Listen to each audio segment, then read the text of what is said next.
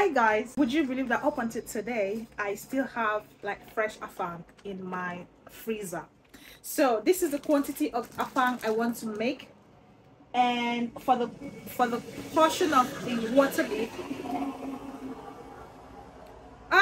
God, living beside the road is the worst thing that can happen.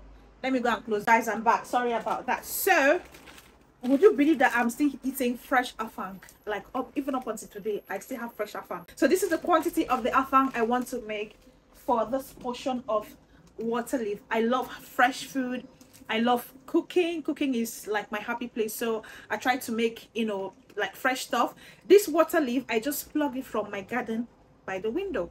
So even if you're living in a very small apartment, or you have an apartment that doesn't have a garden, my dear, you don't have an excuse. This water leaf, I just plucked it. Tell me and I'll show you how I did it. So back to this afang. Look at how fresh this afang is. So guys, if you want to be eating fresh afang, even in the UK, let me tell you.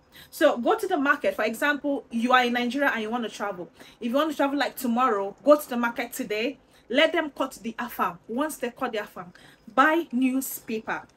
So let them wrap it. Let them wrap the afang as fresh as it is. You don't have to air dry it. Do not dry it. As fresh as it is, wrap it in a newspaper. Once you're done wrapping it in newspaper, put it in a Ziploc bag like so. So you can put in a bigger Ziploc bag depending on how plenty the afang is. So once you get home, wrap it and put it in the freezer. Let it be blocked. Like, leave it in the freezer until when you're ready to leave. The afang should be the last item you take out from the freezer. So once you take it out from the freezer, you wrap it in a towel. Put it in a towel and put it in your bag. Once you get here in the UK, 6 hours flight and maybe an hour for you to get home, let it be in the freezer. My dear, every time you want to be eating afang, it is fresh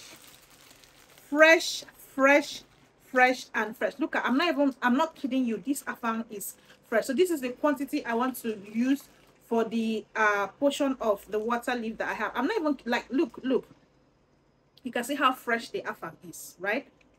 And it smells so nice. Oh God, if you're from Cross River State or Akwa Ibom State, understand what I'm talking about. This soup is,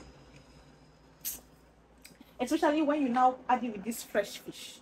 This fish is from Nigeria. It's not all this air fish that is set here.